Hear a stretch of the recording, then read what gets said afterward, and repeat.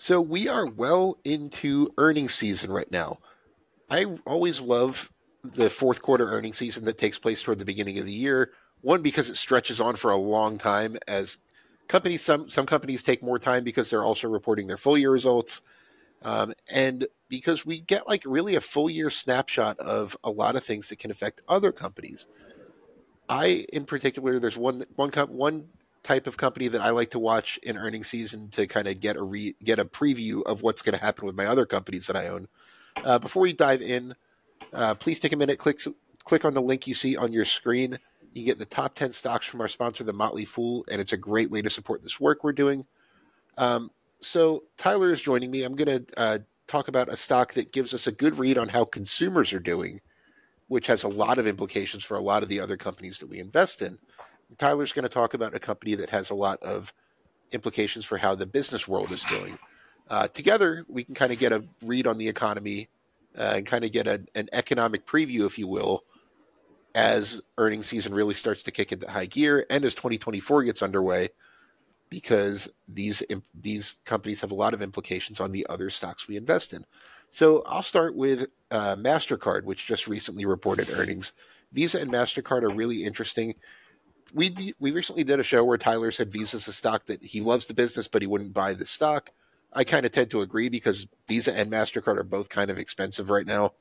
But I love watching their earnings report because it tells us a lot about how the American consumer is doing, which has clear implications on pretty much every other stock that is in my portfolio.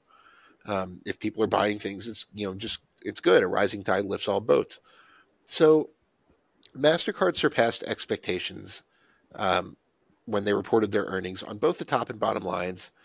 And the big reason for the top line growth is because consumers are being surprisingly resilient in a rising rate environment. Their earnings were up 18% year over year, which is solid growth for Mastercard. But it was fueled by a combination of expense controls, which are looking pretty good, and top-line revenue growth led by consumer spending. And not just in the U.S., worldwide.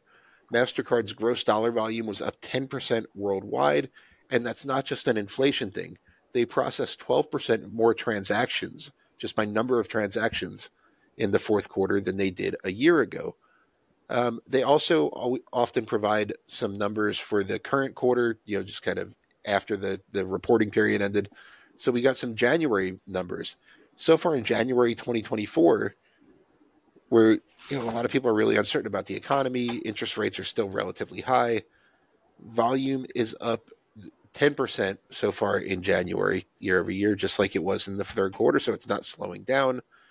Cross-border volume is especially strong, up 18% year over year. So people are, traveling more. They're spending money on international travel a lot more than they were, which continues to surge back after the pandemic. Growth is actually a little bit weaker in the U.S. than it is international, but the general takeaway is that consumers are still spending money. The big contraction in spending that we were expecting, or that we were told was about to happen, it's not really panning out. It's really surprising a lot of people, including all the analysts that follow Mastercard, just how resilient consumers look right now. And I personally think that the worst is over in terms of the rising rate environment. I don't think interest rates are going to rise any further than they are right now, unless something really, out of the ordinary happens. I think economic uncertainty is going to start to calm down. I think consumers are going to be more willing to spend money, not less. So the resilience in consumer spending is a big, it's a big, catalyst for me, for my investing strategy in general as we go into 2024, because this has a lot of implications for the banks I invest in. It has a lot of implications for the retail business, for advertising businesses, because advertisers spend a lot more money when consumers are spending more money because they want consumers' money. So there's a lot of different ways this affects my portfolio, and it's really going to shape the way that I invest my money going forward. But that's just really the consumer side. Tyler's going to talk about a company that gives us a little bit of insight into how industry is doing. Tyler? Yeah. So I'm going to talk about Nucor, which is one of the if not the largest manufacturer of steel in the United States or North America, actually. Probably it's a two-horse race between Nucor and Cleveland Cliffs for big, like Visa, Mastercard. Those are the two big steel companies in the United States today. So going into 2024 and kind of 2023, there's always been this looming, economic decline that everybody has been very much on their minds, and it doesn't, at least in all of 2023, that didn't really seem to be the case. In Nucor's most recent earnings report, and at very similar things were seen in Cleveland Cliffs, because I read both of them. Uh, Volumes for total steel shipped for both companies were very much on par with what we saw in 2022, which is kind of surprising because there was some declines in actual like prices, but demand was high. And the part of the reason that was is because if we all remember back in October, we had strikes or labor union strikes between the UAW, the Union of Auto Workers. That particular strike led a lot of kind of distributors and wholesale purchasers of steel to kind of back down on a lot of their actual buying, which brought down prices. And so that's why we saw that was a decent proportion of as to why we saw a decline in prices. And then, once the strikes ended, we kind of resumed business as usual in terms of actual volume shipped.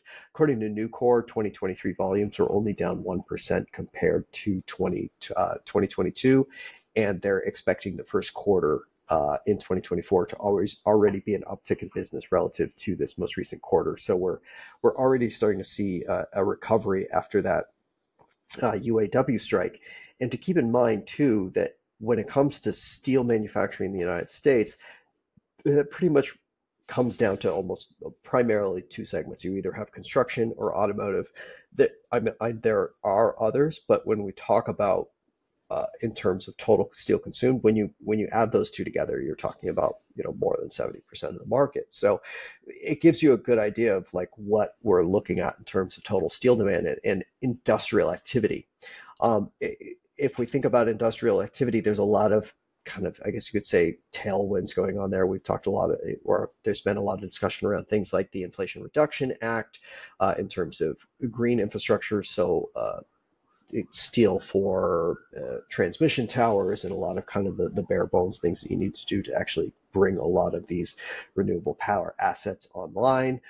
Like we said, automotive, electric vehicle expansion in the United States is a huge steel driver because for the most part, a lot of these electrical vehicles are considerably heavier than your typical, small, four-cylinder engine sedan, and therefore you need a higher strength steel. You need actually a little bit more, and it becomes like the percentage of steel used in these particular vehicles is a little bit higher, and the price for it is higher because, like you said, it needs to be a higher tensile strength steel than what you would normally expect.